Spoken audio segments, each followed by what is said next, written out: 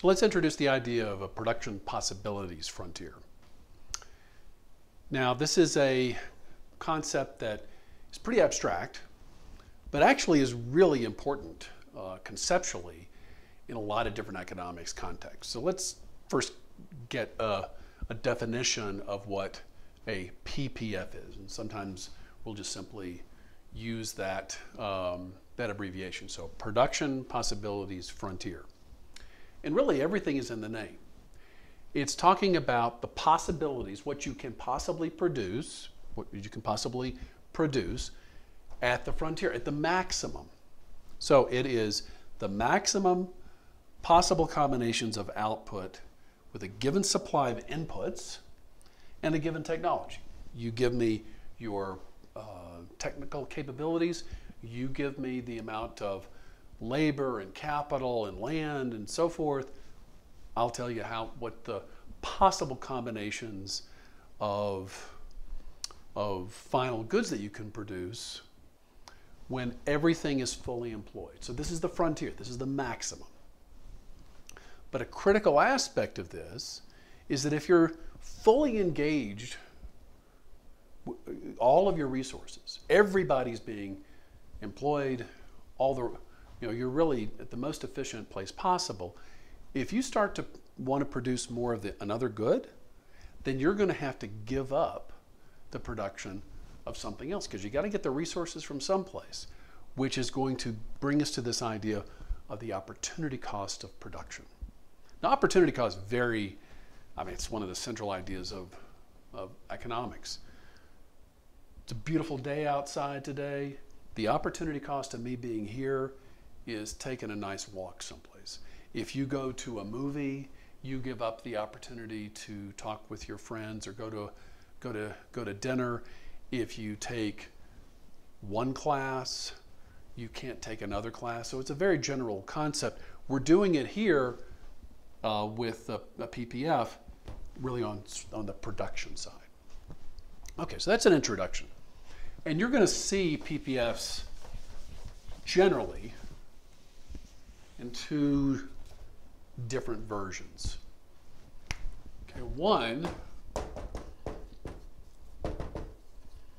is in a Ricardian model where labor is the only input. Now, I have a separate video about the Ricardian model, but what I want you to keep in mind is if we've got two goods, Y and X, okay, so this is the production of good X, this is the production of good Y, the PPF of a Ricardian model is going to be a straight line, okay? Make a note of that. With labor as the only input, the PPF is going to be a straight line. If we're talking about a neoclassical framework,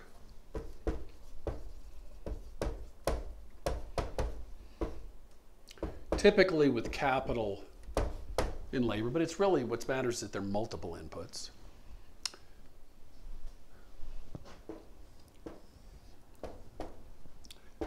The PPF is going to be bowed out. Okay? So very general idea, a bowed out PPF means neoclassical, multiple inputs. A linear PPF, Ricardian model, labor is the only input.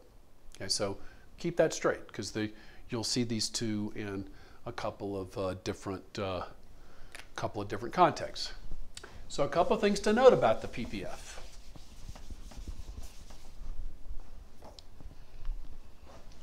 The slope of the PPF,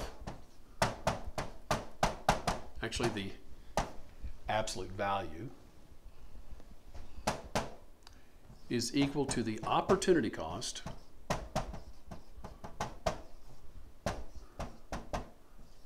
of producing. If we've got X on the vertical axis, it's going to be the opportunity cost of producing X. Now, if you put y on the vertical axis or the horizontal axis, that would be reversed. But the way we've drawn it, the slope of the PPF, opportunity cost of producing X. Now they'll go into that in much more detail in other material. But one of the things that you'll notice about this linear PPF is that the slope is constant, right? Okay, slope is the opportunity cost. With the Ricardian model,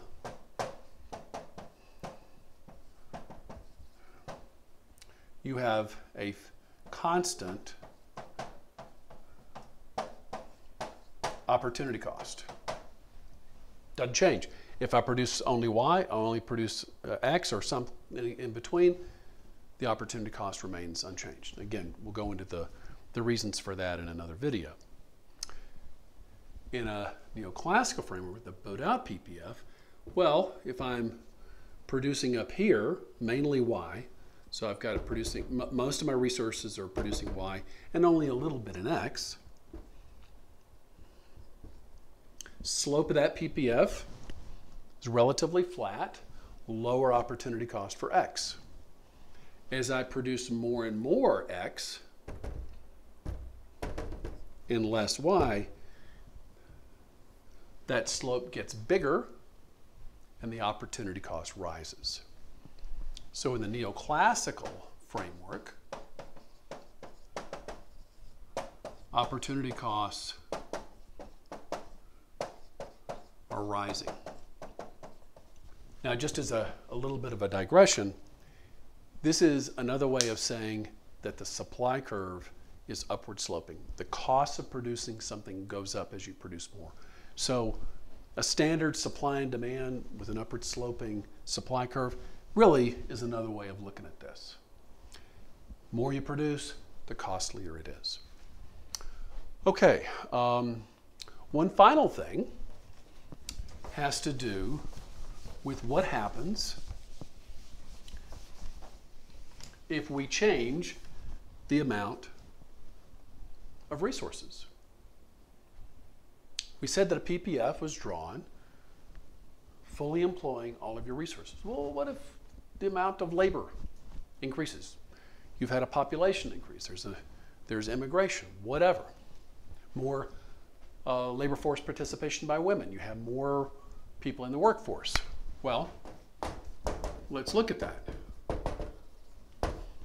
This is just a brief introduction to this. We'll go into this in more detail in other places. Okay, so there was the PPF in the Ricardian model for a given technology, for a given amount of labor.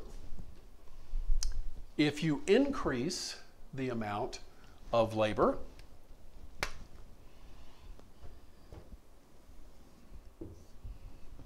that PPF shifts out. That reflects that you will be able to do more. You'll be able to produce more. But in this case, again, for reasons that will become clear later, that opportunity cost stays the same. The slope remains the same. It basically has to do with constant returns to scale. But again, we'll talk about that someplace else. But you have a shift out in the PPF. If we were looking at a neoclassical, it will shift out. The particular way it shifts depends on some other things. So I don't want to really go into that now, but I do want to keep in mind that as more resources become available, more labor, you're going to shift things out.